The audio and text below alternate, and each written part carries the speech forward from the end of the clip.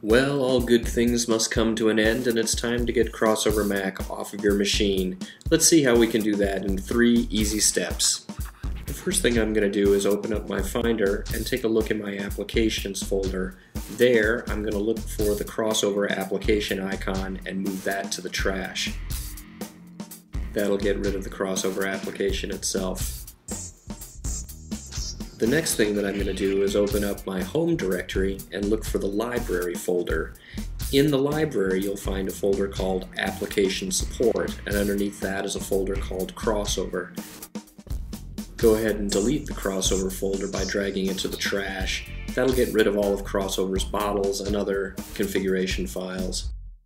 Finally, the last thing I'll do is go down to Preferences, and at the bottom of this list of preferences you will often see a com.codeweaver's CrossOver preference list. We'll move that into the trash as well. And then, just for good measure, go ahead and remove the CrossOver icon from the dock.